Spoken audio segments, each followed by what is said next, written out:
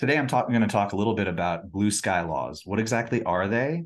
And do I need to worry about them when I'm out raising capital or bringing in investors into different deals or companies that I'm involved with? So let me share my screen and I'll go a little bit over about what blue sky laws are and what areas of blue sky laws you need to worry about. So what exactly are blue sky laws? So when it comes to securities, when you issue capital, whether it's stock, ownership in an LLC, and you're raising capital for a company, there are federal and state regulation of those securities.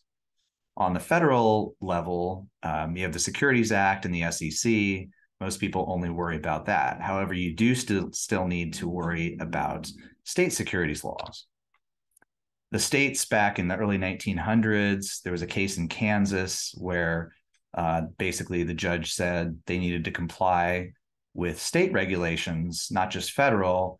And the judge said something about looking at the blue sky, and they became known as the blue sky laws. And now they're in the Uniform Securities Act, which is followed by most states. That's where the term came from. And it basically refers to state securities regulations. Under Section 18 of the Securities Act, the federal law does preempt or override any state regulation of securities. So if you've heard from another attorney, hey, you don't have to worry about blue sky filings because federal law overrides states. Well, yes, to some extent. However, you have to look at actual language of Section 18. And Section 18 basically talks about that the states cannot regulate any covered security, whether forcing you to register it or qualify those securities in the state if it's a covered security. And they go into what is a covered security, which is not relevant here, but basically federal law typically overrides state law.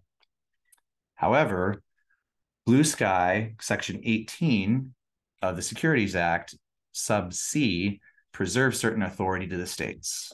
Subsection 1 says the states can still enforce fraud, deceit, regulate broker-dealer conduct and funding portals on the state level. So it allows the states to do this. Subsection 2 allows the states to require what are considered notice filings and collect fees. So I'm going to go through a quick example. Under Regulation D, which is one of the most common ways to privately raise capital, you have something like a Rule 506B offering. You bring in some money, a couple $1 million. You file a Form D, which is a couple-page notice with the SEC saying that you're relying on an exemption to raise capital, and it's not where you have to register your security with the SEC. On a state level, you still need to file blue sky notice filings. You don't actually have to register the stock in each state. However, if you have investors in 5 different states, then you have blue sky notice filings and filing fees in all 5 states. So people are concerned about this when they're raising capital because a Form D has no fee. It's a couple page, you file electronically and you're done, and on the federal level with the SEC. However, each state has their own filing fee schedule and very short notice filings where you give the state notice that you brought in money from investors in that state. Filing fees can range from $0 to several $100s per state.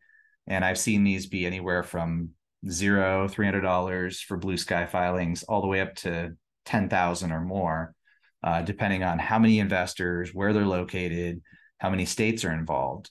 So the costs for just the filing fees can add up. However, to be compliant, you do need to do those filings and pay those fees. The states have the power to basically stop you from raising capital in those states, give their investors the right to get their money back, plus interest, come after you for all kinds of things. So you still do need to comply with blue sky notice filings. So even when you're out raising capital and federal law typically overrides state law, and you've done what you need to with the SEC, you still have to look at what are my requirements for notice filings with each state under the blue sky laws. So hopefully that answers some of your questions. Feel free to contact me anytime if you have other questions. And thank you for watching.